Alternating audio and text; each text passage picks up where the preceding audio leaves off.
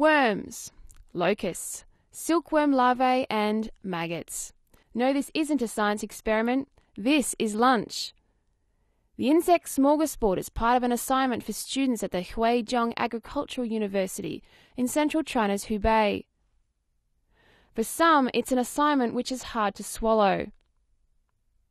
Lucky for them, these student chefs have gone the extra culinary mile to make the lesson more palatable, creating bee pea sushi, weevil sandwiches, and stir-fried maggots.